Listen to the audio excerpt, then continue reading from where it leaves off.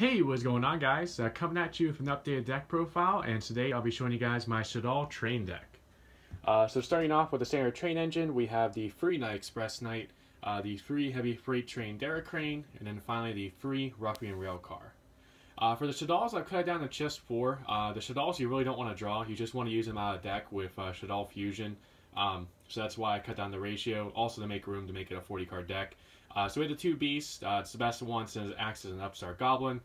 The 1 Dragon for popping back row, and then the 1 Squamata, which can bounce monsters back to the hand if it's on the field, but also for sending the Shaddoll to graveyard when it's sent to graveyard as well is really good, especially for the combo of Squamata into Beast to draw a card, or Squamata into Dragon to pop a back row. Then for the final monster, we have just a 2 Maxi.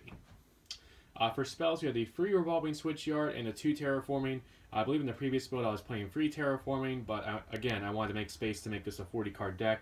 Plus with Pod Desires, I feel like the deck should consistently enough get into Revolving Switchyard to where I don't think I need 3. The free Shaddoll Fusion. Don't need El Shaddoll Fusion. This deck is just looking to gain as much advantage as possible out of sending fusion materials from deck. And El Shaddoll, I mean, there's rare occasions where it gets you that extra damage, but it's just not worth playing, honestly. So I think free Shaddoll Fusion's enough. The 2 Pod Desires, of course I don't own free. I don't think free is absolutely necessary. You don't want to draw into multiples. You don't want to like dead draw them, so yeah, and you more likely than not aren't going to resolve 2 in a game, so I think 2 is the right number.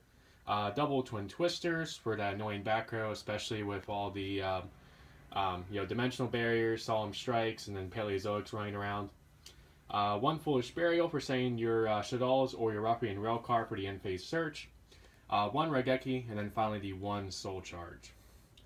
Traps, we have the double Call the Haunted, really good in combination with Revolving Switchyard to get its effect on the opponent's turn. Double Robbery the Warlords. If I had dimensional barriers, those would probably be in here in its place, but Robbery's still pretty good.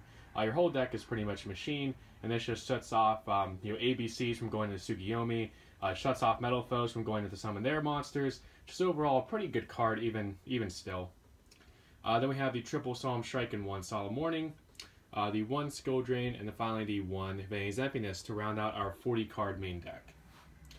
For the extra, we have the 2 El Shaddoll Shekhanaga and the 1 El Shaddoll Winda. You definitely could play free Shekhanaga, but again, I wanted to make space for everything in the extra deck. Plus, I haven't had a situation yet in testing with this deck where I needed the 3rd, so I feel like 2 is enough. And then the Winda does come up often enough, even though it is pretty occasional, to where I feel like it's worth playing. It can be a nice first turn play if you open pretty bad with like a Shaddoll Fusion and 2 Shaddoll monsters, just to have something decent to sit on. The 2 Super Dreadnought Rail Cannon Superdora, the 2 Gustav Max can be useful in time to go in the second one. The 1 Sky Palace Gang Dredora, the 1 Super Dimensional Robot Galaxy Destroyer. Then for the Spider Engine, we have the 2 Tarantula, 1 Pain Gainer, and then the 2 Seven Sins. And then for the last extra deck card, we have the 1 Stardust Dragon, since we are siding the 2 Starlight Road. Finally, to round it out with the side deck, we have the 2 Gameciel and 2 Jizikiru. These are the 2 Kaiju monsters for interrupting Kaiju Slumber. Gameciel obviously is the weakest one at 2200 that you'd want to summon on your opponent's side of the field. Jizikiru's the biggest one at 3300 and also is a machine in level 10, so it does go nicely with the deck. Then of course the 2 Interrupted Kaiju Slumber. Double System Down, don't think you need 3, don't want to draw multiples. The 3rd Twin Twister. Double Anti-Spell for going first against Pendulums. Double Starlight Road for protecting some of your floodgates against Twin Twister. And then finally the double Typhoon to combat Anti-Spell Fragrance and also for Pendulum matchups like Metal Foes. So that is it for this updated deck profile of my Shaddoll train deck. I do hope you guys enjoyed it. Please feel free to let me know in the comment section below what you think of the deck. Remember to like, comment, and subscribe, and I'll catch you guys later.